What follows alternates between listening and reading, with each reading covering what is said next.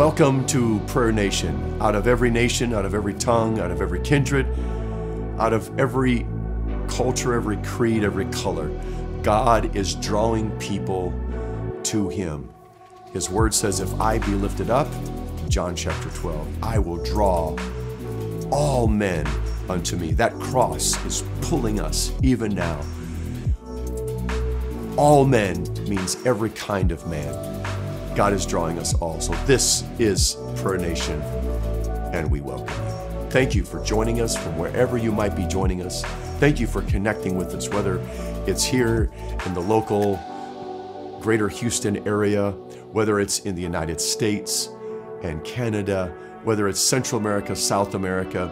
We have people connecting with us from Europe, the Middle East, way down under Australia, New Zealand, Indonesia, the Philippines, all the way up through Singapore, Asia, Nagaland, India. They're connecting with us all over the world, and we are so thankful.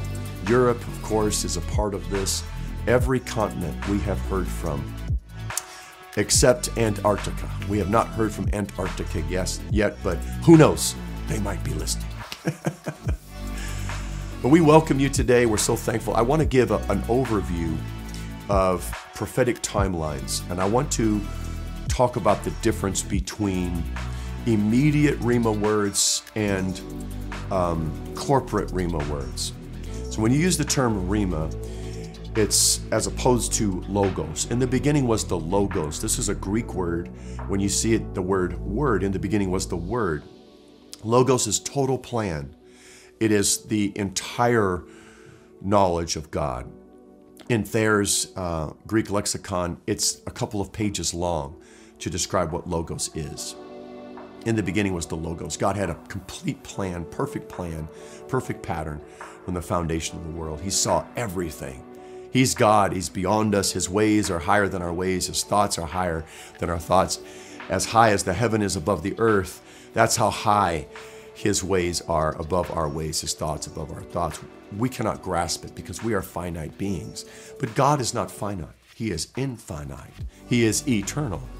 So eternity exists and time and space exists. So there is these parallel dimensions or parallel realms that are happening. God dwells in eternity. He inhabits eternity, and yet He came into time. So the Word was God in time, God stepping into time. But so that we know that there was no difference between God in time and God in eternity, even though you could not get all of God into time and space because God lives outside of time and space as an eternal being and as an infinite being that has no limits. So the Word was God in time. It was with God. It was with God. It was God existing in time and space while at the same time existing in eternity. But so there's no confusion between these two manifestations. He said, and the Word was God. There's no difference between God in time and space and God in eternity. It's just a means by which we can interact with Him. He uses His Word. He did everything through His Word. All things were made by Him, and without Him was not anything made that was made. Everything was made through Him. Colossians 1 said He's the image of God. All things were made by Him and for Him, and by Him all things consist. All things consist. All things hold together. So this is that broad overview of all the patterns of God, of all that God would do from the foundation of the world. It was all there. It was all there. So what a rhema is when God speaks a specific word, not just a general word, about a specific plan to a specific group or person at a specific time. So within the Greek text, you have words like chronos and kairos. Chronos is where you get like the word for a watch. Or a clock. It's just chronology, root word chronology, chronos.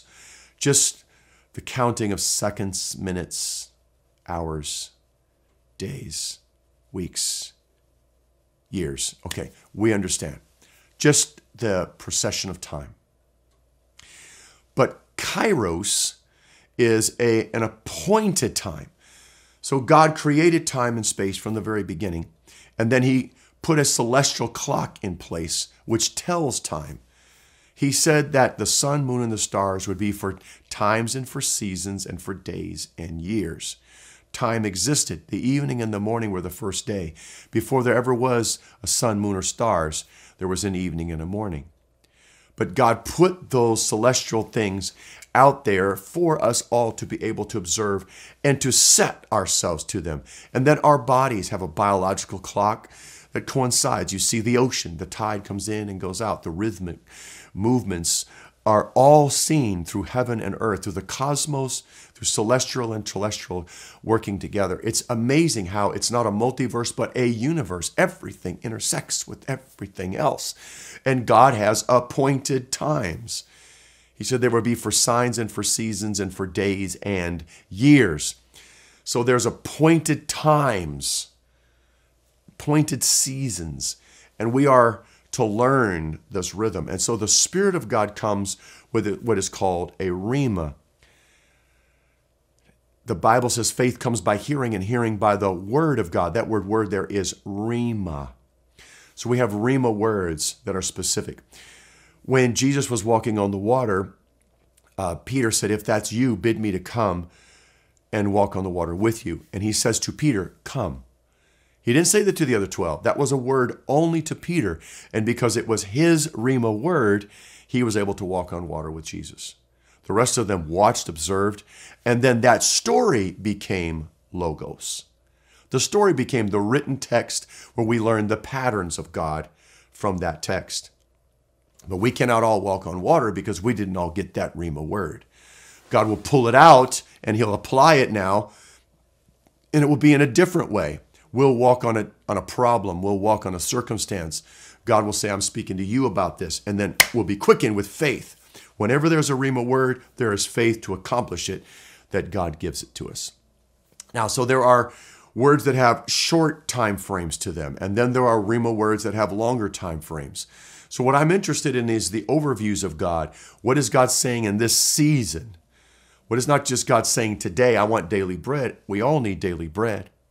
But each one of us should be hearing from God on a daily basis. We should all be getting those little nudges and impressions and things that guide all of our decisions that we're making. What is it, 70 decisions? I don't know. It's a lot of decisions that we make every day. But there are larger overarching themes that God is working on. And I want to understand what those are so that I can be effective in the kingdom of God. So here are 3 global prayer initiatives that the Lord spoke to me that would be in effect until he comes. These are 3 corporate rhemas. These are for the end-time church. These are for the intercessors to pray. These are for us to bring into reality, to bring the prophetic into a provision, not just a promise, not just futuristic, but taking what God has said he would do someday and make it today, where that someday is now, where we're bringing it into the present. And this is what faith does. Faith is the substance of things hoped for. Hope is future, but it's the substance of what we're hoping for. It's the evidence of things not yet seen. Faith gives us that ability to take what is in the future, create a substance to give us something to hold on to, and then we bring it from the future into the present. That's what faith does. But we have to have that hope. We have to have that pattern. We have to see that prophetic insight. We have to have that word there. So this is what we're toggling between in prayer. We pray to see the future. God is in the future. Satan lives in the past and wants the past to be recycled. He looks at the future. He knows what the Bible says.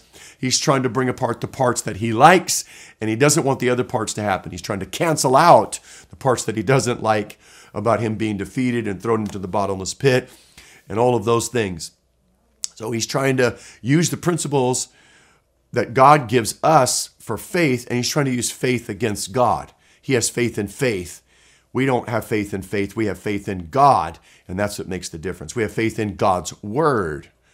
And so we are counteracting this demonic opposition. So we have all of these different components, and then we have our own paradigms, our own mindsets, our own patterns that we're in, our own broken, dysfunctional, generational curses that are recycling the dysfunction through the generations.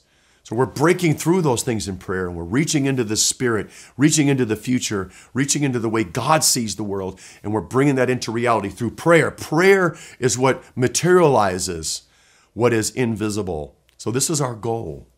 This is what we're doing. So I want to know what is the overarching theme that will help me to see what's the name of the operation. I mean, like, I know my role is, but what is the total goal of everything? So what is God doing right now? So number one, we need to understand the difference between revelation, end of all things, judgments, and the grace that is still existing in this church age. We have to know the difference between those two. This is for another podcast, but there is sometimes a misconception between seeing the four horses of the apocalypse approaching, the mark of the beast is coming. Everyone's talking about those things in the Antichrist. Wait a minute. Before there's an Antichrist, we have to remember we're still in the era of Christ and the church. So let's fulfill everything that is God's will for us right now. What is God doing now? We can see what's coming with the tribulation. We know the winds of the tribulation are blowing, but what can we do about it? We don't want this fatalistic feeling that I grew up with, hearing all the prophecy preachers, talking about the end times. It was scare tactics. It was manipulating our emotions. And after a while, it sounded like people were just crying wolf or the sky is falling. And we got tired of hearing it. And so people just kind of walked away from it. Now, as we're seeing more of these prophetic things coming to pass in the 21st century, people have much more interest now in end times. Understand this. There is an end time church that is releasing the wisdom of God, the manifold wisdom of God, and explaining it to the spirit world. There are things that are hidden from ages and generations that are now being revealed.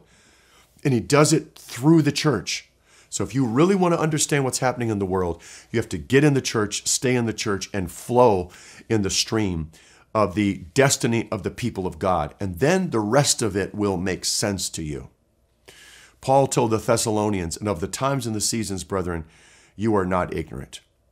He said, you know the times and the seasons.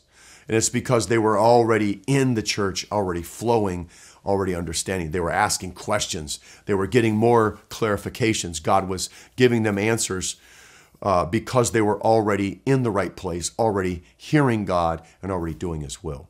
So what are the three strategic prayer initiatives? They are, number one, visitation.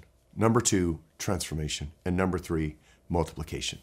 These three prayer initiatives are in existence until the coming of the Lord. In our next episodes, we will deal with each one of these prayer initiatives, but I wanted to set it all up and give you a foundation so that we can all together collectively be praying for these overarching rhemas for the body of Christ and for the church. Thank you again for joining us. Thank you for being a part of Prayer Nation, and we'll see you next time.